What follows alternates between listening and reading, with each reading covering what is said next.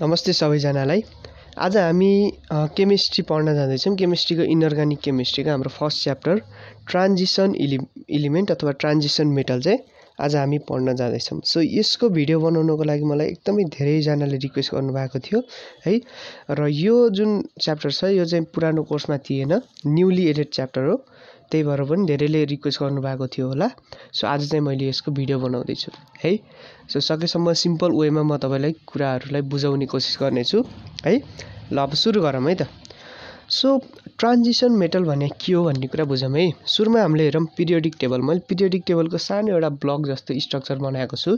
यहाँ तपाईँले हेर्नुहुन्छ भने यहाँ हाइड्रोजन हुन्छ, यहाँ हिलियम हुन्छ, यहाँ लिथियम, बेरिलियम, बोरोन, कार्बन यसरी नै जान्छ है त। हाम्रो थाहा छ तपाईँलाई यो।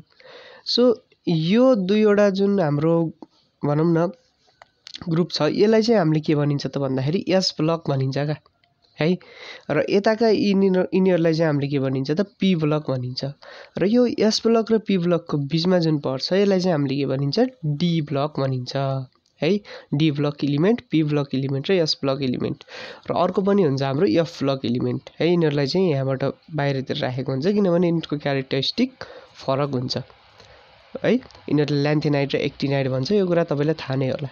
सो यिनीहरू जुन डी ब्लक एलिमेन्ट हुन्छ यिनीहरूलाई नै हामीले के भनिन्छ ट्रान्जिसन एलिमेन्ट भनिन्छ। ट्रान्जिसन एलिमेन्ट ठिक छ। अब यो डी ब्लकको जुन एलिमेन्टहरू हुन्छ है अथवा मेटल भनौँ, हो तिनीहरूको क्यारेक्टरिस्टिक कस्तो हुन्छ भने यताको पी ब्लकसँग पनि अलिअलि मिल्दोजुल्दो हुन्छ, कति बेला एस ब्लकसँग पनि मिल्दोजुल्दो हुन्छ क्या है। त्यही भएर पनि यिनीहरूलाई के भन्छ ट्रान्जिसन भन्छ। दुईवटाको एउटा ट्रान्जिटमा यिनीहरू रहेको हुन्छ है। सो जस्तै कि अब एस ब्लकमा हाम्रो जस्तै एउटा इक्जाम्पल लिउँ, ल सोडियम लिउँ है त। सो सोडियम कस्तो हुन्छ त भन्दाखेरि यस्तो टाइपको एउटा एलिमेन्ट हो जसले चाहिँ हाम्रो के बनाउँछ त आयोनिक कम्पाउन्ड बनाउँछ हो। अब यतापट्टि पी ब्लकको जस्तै कि हामीले एउटा लिउँ कार्बन हो। यो कार्बनले के बनाउँछ कोभ्यालेन्ट बोन्डेड कम्पाउन्डहरू बनाउँछ हो। सो यिनीहरूले कोभ्यालेन्ट बोन्डेड बनाउँछ। यिनीहरूको मोस्ट अफ द एलिमेन्टले है त सबैले चाहिँ अब बनाउला भन्ने हुँदैन हैन। सो सबै केसमा एउटै त अभियसली हुँदैन, बट मोस्ट अफ द केसमा के हुन्छ त यिनीहरूले आयोनिक कम्पाउन्ड बनाउन सक्ने क्यापाबिलिटी हुन्छ, यिनीहरूसँग कोभ्यालेन्ट कम्पाउन्ड बनाउन सक्ने क्यापाबिलिटी हुन्छ। तर यो डी ब्लक कस्तो हुन्छ भने यो आयोनिक कम्पाउन्ड पनि अलिअलि बनाउन सक्ने क्षमता यिनीहरूमा हुन्छ, कोभ्यालेन्ट बोन्डेड कम्पाउन्ड पनि बनाउन सक्ने यिनीहरूमा क्षमता हुन्छ है। सो यिनीहरू बिचमा पर्छ क्या, ट्रान्जिटमा पर्छ। त्यही भएर पनि यिनीहरूलाई के भन्छ ट्रान्जिसन एलिमेन्ट भनिन्छ है। यसको डेफिनेसनलाई यदि हामीले हेर्ने हो भने यसरी हामीले यसलाई डिफाइन गर्न सकिन्छ एलिमेन्ट है which involve the filling of electron in d orbital in pain ultimate sale are called D block element भन्छ। यानि कि पेन अल्टिमेट सेल भने के हो त भन्दाखेरि हामीलाई भ्यालेन्स सेल भन्ने त थाहा छ नि त हैन। भ्यालेन्स सेल भनेको सबैभन्दा अन्तिमको सेल हो। त्यो भ्यालेन्स सेल भन्दा एक स्टेप माथिको जुन सेल हुन्छ यसलाई हामीले के भनिन्छ त पेन अल्टिमेट सेल भनिन्छ है। ल सो यो भनेको हाम्रो पेन अल्टिमेट सेल भयो। र यो पेन अल्टिमेट सेलमा जति पनि इलेक्ट्रोनहरू हुन्छ त्यो इलेक्ट्रोन यदि डी अर्बिटलमा भरिएको छ भने त्यसलाई हामीले के भनिन्छ डी ब्लक एलिमेन्ट भनिन्छ है। ल सो यिनै डी ब्लक एलिमेन्ट भनेको के हो त ट्रान्जिसन एलिमेन्ट हो। सो यिनीहरूलाई डी ब्लक भन्यो भने ट्रान्जिसन भन्यो भने एउटै कुरा हुन्छ है। ल सो अब यो त भयो हाम्रो थोरै डिस्कसन। अब हामीले यिनीहरूको क्यारेक्टरिस्टिक हेरौँ है त, इम्पोर्टेन्ट छ क्यारेक्टरिस्टिक। सो यसको क्यारेक्टरिस्टिक चाहिँ म यहाँ नोटबाटै बुझाउँछु है त। सो यसमा धेरै त्यसरी बुझ्न पर्ने कुरा चाहिँ छैन, सो ल्याङ्ग्वेज मात्र हो। जस्तै कि यिनीहरू हार्ड हुन्छ, एकदमै सार हुन्छ किनभने यो ट्रान्जिसन एलिमेन्टहरू मेटल हुन्छ क्या है। त्यही भएर मेटल त कस्तो हुन्छ त हार्ड हुन्छ, स्ट्रङ हुन्छ एकदमै। तिनीहरूको बोइलिङ पोइन्ट र मेल्टिङ पोइन्ट पनि एकदमै हाई हुन्छ है। र यिनीहरूले हिट र इलेक्ट्रिसिटीलाई कन्डक्ट गर्न यानि कि एक ठाउँबाट अर्को ठाउँमा लग्न सक्छन्। अब यिनीहरू डक्टाइल र म्यालिएबल हुन्छ है। भन्नुको मतलब यिनीहरूलाई के गर्न मिल्छ भने हामीले ह्यामरले बिट गरेर एउटा पातो पनि बनाउन मिल्छ है। यदि ब्रिटल बनायो भने कस्तो हुन्छ भने ह्यामरले हान्दा बित्तिकै टुक्रा टुक्रा पर्नेलाई हामीले ब्रिटल भनिन्छ, जस्तै कि ग्लास हैन। सो अब म्यालिएबल अथवा डक्टाइल भनौँ भने हान्दाखेरि चाहिँ के हुने त एउटा सिटमा परिवर्तन हुने क्या, त्यस्तोलाई चाहिँ हामीले के भनिन्छ त म्यालिएबल अर डक्टाइल भनिन्छ। र अर्को के छ भने यिनीहरू चाहिँ अब यिनीहरूलाई चाहिँ हामीले एउटा वायरको रूपमा पनि युज गर्न मिल्छ क्या, सानो मसिनो एउटा तार पनि यिनीहरूबाट बनाउन मिल्छ है त्यो भन्न खोजेको। र यिनीहरू के हुन्छ भने अरू मेटालिक इलिमेन्टसँग एलोय बनाउँछ है। भन्नुको मतलब के भने अब आइरन अनि कार्बनहरू अलिअलि मिसियो भने के भन्छ त स्टिल भन्छ नि त। ठ्याक्कै त्यस्तै के हुन्छ भने अब जिङ्क र कपर मिल्दाखेरि हाम्रो ब्रास बन्छ हैन। हो ठ्याक्कै त्यस्तै चाहिँ त्यो जुन नयाँ बनेको जुन हाम्रो कम्पाउन्ड छ त्यसलाई हामीले के भनिन्छ त भन्दाखेरि एलोय भनिन्छ। हो त्यस्तो एलोय बनाउन सक्ने क्षमता पनि यिनीहरूमा हुन्छ है।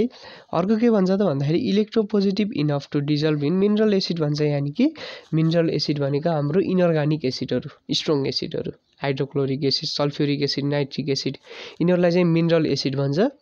यिनीहरू मजाले डिजल्भ हुन सक्छ, घुल्न सक्छ मजाले है। यस्तो टाइपको हुन्छ यिनीहरू, ठिक छ।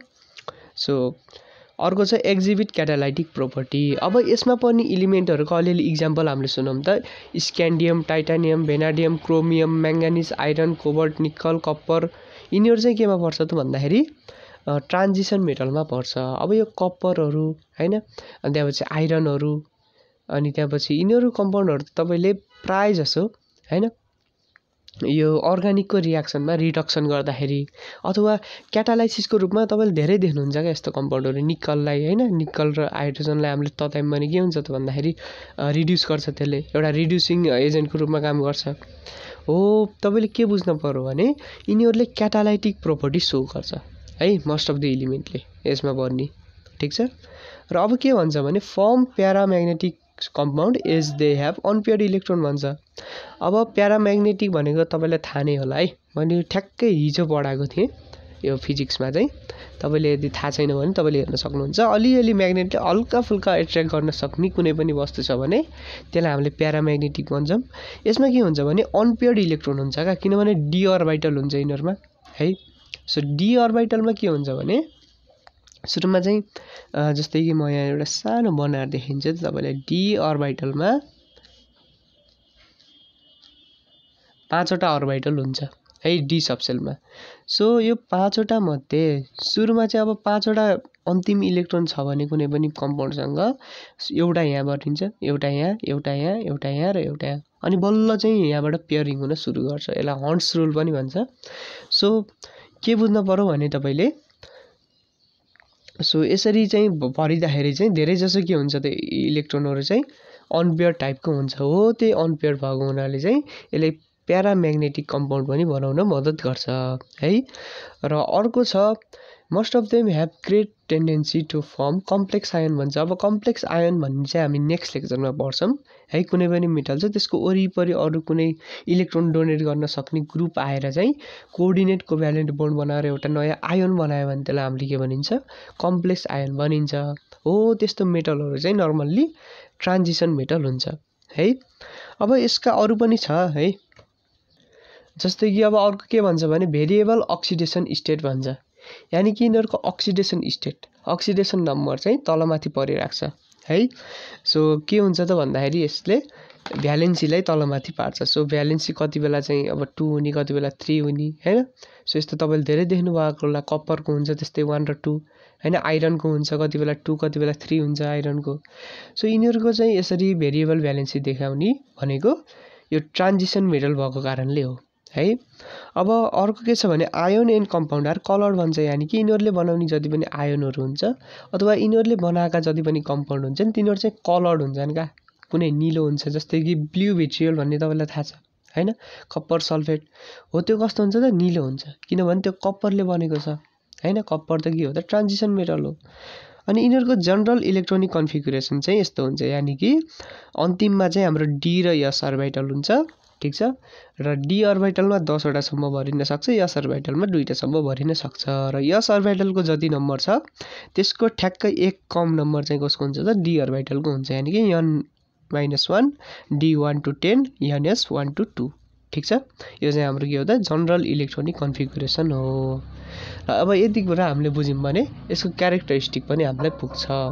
अब एउटा नेक्स्ट इम्पोर्टेन्ट टपिक छ कि यिनीहरूको अक्सिडेसन स्टेट जुन हुन्छ त्यो किन भेरिएबल हुन्छ भन्ने कुरा चाहिँ हामीले बुझ्नुपर्छ क्या। सो त्यसलाई हेरौँ है त।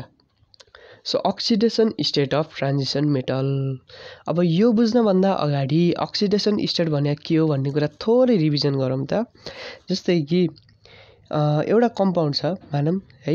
सो जस्तै कि मानौँ एउटा कम्पाउन्ड हाम्रो NaCl छ, ठिक छ, सोडियम क्लोराइड।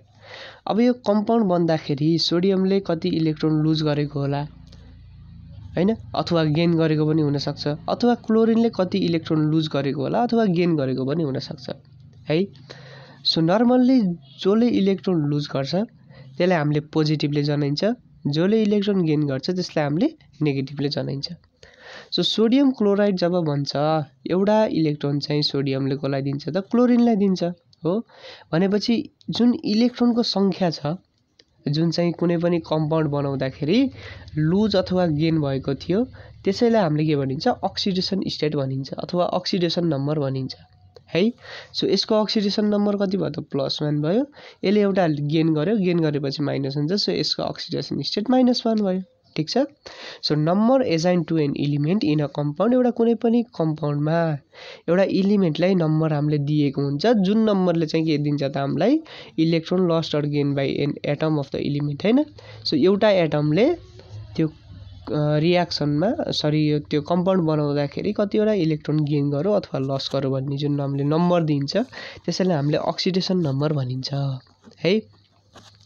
अब यो जुन हाम्रो कम्पाउन्डहरू छ है, जुन चाहिँ हाम्रो ट्रान्जिसन मेटलले बनाएको हुन्छ त्यसमा ट्रान्जिसन मेटलको जुन हाम्रो अक्सिडेसन स्टेट अथवा अक्सिडेसन नम्बर हामीले देखिन्छ त्यो फरक हुन्छ है। सो त्यो फरक हुनुको पछाडिको कारण के हो भन्ने कुरा चाहिँ हामीले बुझ्नुपर्छ क्या है। सो रिजन हेरौँ है त, reason behind variable oxidation state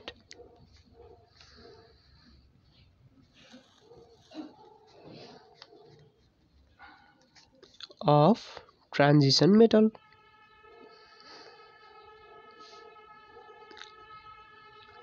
ल सो अब सुरुमा हेरौँ है त, जस्तै कि एउटा कारण के छ भने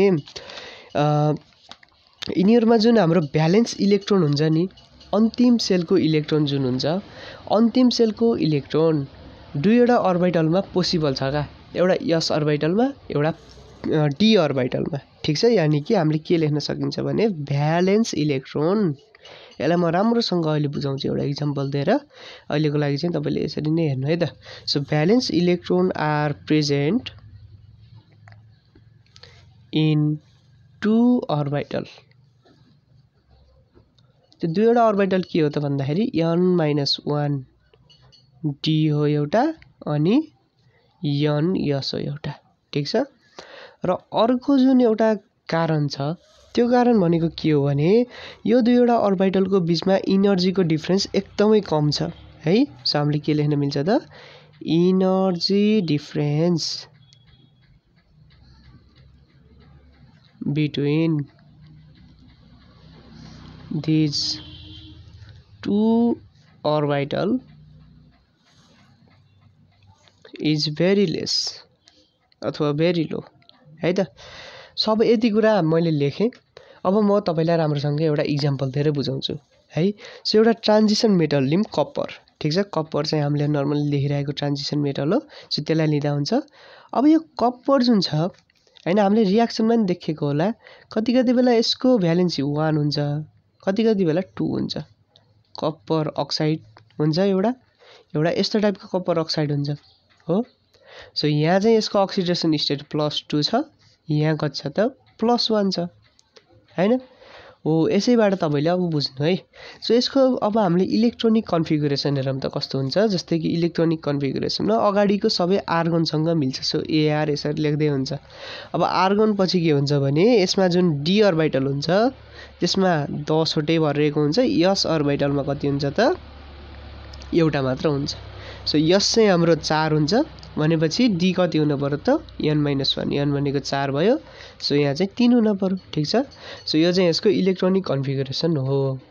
अब सो यहाँ तपाईँले हेर्नुहुन्छ भने मैले भनिसकेँ नि त भ्यालेन्स इलेक्ट्रोन चाहिँ दुईवटा अर्बिटलमा प्रेजेन्ट हुन सक्छ भनेर हो। यो दुईवटा अर्बिटल छ हैन, अन्तिमका जति पनि इलेक्ट्रोन छ भन्नुको मतलब अन्तिम जुन सेल छ यसका इलेक्ट्रोनहरू s अर्बिटलमा पनि छ, d अर्बिटलमा पनि छ हैन, ठिक छ।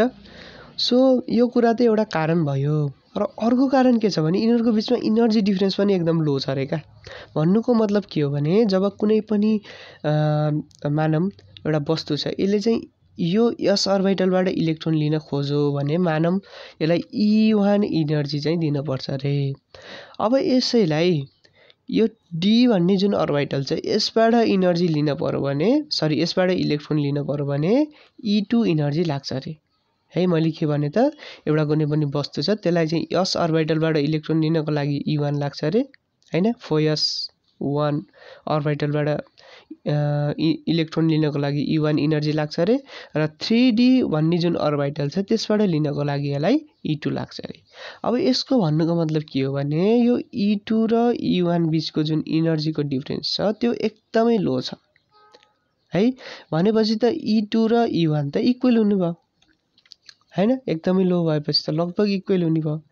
अब कुनै पनि कम्पाउन्ड बनाउँदाखेरि है जस्तै कि यसैको हेरौँ न त, यहाँ चाहिँ के छ त भन्दाखेरि अक्सिजनलाई के चाहिएको छ, यहाँ 2वटा इलेक्ट्रोन चाहिएको छ।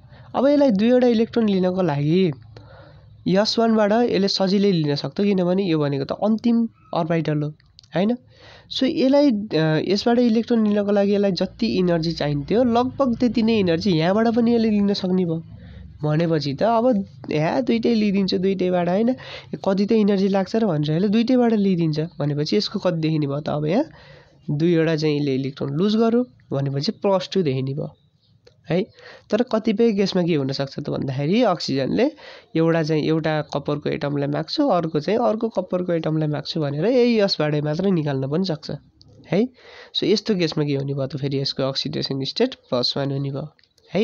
सो यही दुईटा हो क्या हाम्रो मेन रिजन भनेको। र यही दुईटा रिजनको कारणले अर्को एउटा कुरा चाहिँ हाम्रो के हुन्छ भने इलेक्ट्रोन जुन हुन्छ हैन, जुन बोन्ड बनाउनको लागि हामीले इलेक्ट्रोन युज गरिएको हुन्छ है। सो त्यो इलेक्ट्रोन चाहिँ s अर्बिटलबाट पनि हुन सक्छ d अर्बिटलबाट पनि हुन सक्छ है। सो हामीले के लेख्न सकिन्छ त भन्दाखेरि इलेक्ट्रोन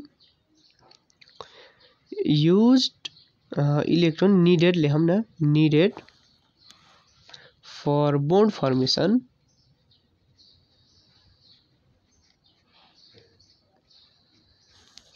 can be used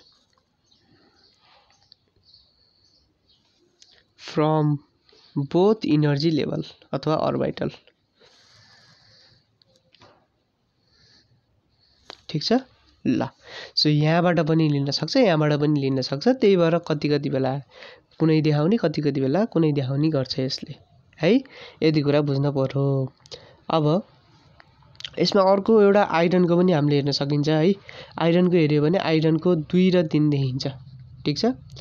त्यसै गरी अरू एलिमेन्टको पनि हामीले हेर्न मिल्छ। सो यसमा चाहिँ नर्मल्ली हामीले आइरन र कपरको चाहिँ धेरै जसो कम्पाउन्डहरु हामीले हेरिराख्ने हुनाले अथवा बनाइराख्ने हुनाले चाहिँ यिनीहरूको इक्जाम्पल हेर्दा सजिलो हुन्छ है ल। सो यो अक्सिडेसन स्टेट थियो। अब आजको लागि यति नै। अब भोलि चाहिँ म एउटा इम्पोर्टेन्ट टपिक छ कम्प्लेक्स मेटल आयोन भन्ने हो, त्यो टपिकको बारेमा चाहिँ म नेक्स्ट लेक्चरमा डिस्कस गर्नेछु। आजको लागि यति नै। हस्त धन्यवाद।